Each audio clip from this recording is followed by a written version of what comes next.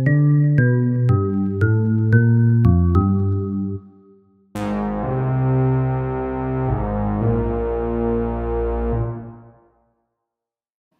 everyone, and welcome back to Redacted.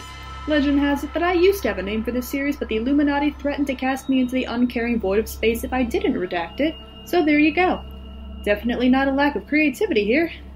In this episode, we examine the hidden messages in something we see every day. Barcodes. Now, I know what you may be thinking. Reyna, this has already been done. People have looked at the numbers and lines and stuff and done videos on how they're secret codes for machines to read. That's what they want you to think. They want you to accept what they tell you so that you won't look any further into them. But here at ReynaduNoctis, we do not take their answers. Barcodes are clearly hiding something major, and we're going to investigate.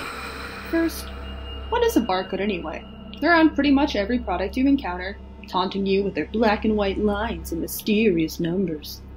The numbers are supposed to identify things, and so are the black and white lines, but what we care about is what they're really used for.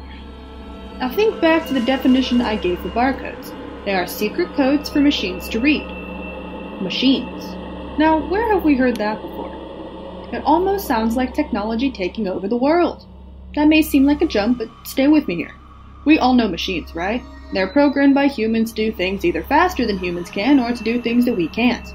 Modern technology can do pretty much anything, save for successfully imitate a person. We have taught them languages, motions, movements, and the language one is the one I'm concerned with here. Barcodes are a language that only machines, specifically barcode readers, can understand. Humans can try to learn the language, but ultimately machines are better at it. What better way to hide secret messages that machines can read than hiding them in a barcode? No one would even notice. We see them so often we don't really see them anymore, making barcodes a great place to hide things. So let's say that they are hiding secret messages. 1. Who put them there? Machines. Again. Machines create barcodes for other machines to read. Yeah, humans designed barcodes and wrote programs to make them in the first place, but now that the machines know how to create them themselves, they don't need us anymore. 2. What do they say?